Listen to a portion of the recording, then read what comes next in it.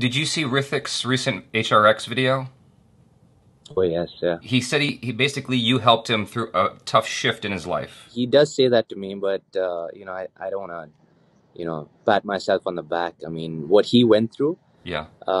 not many people can, because I saw it live. I remember shooting the film for the very first time with him, and I saw what state he was in. He could barely walk. He needed people to assist him, and I was like, man, how are we gonna get through an action movie in this state? Hmm. And then towards the middle and the end of the film, it was like two different people. He suddenly just transformed into Krish in front of my eyes. Whoa. So I thought that was fantastic. It was really inspiring to watch live. Wow. Wow. So Yeah.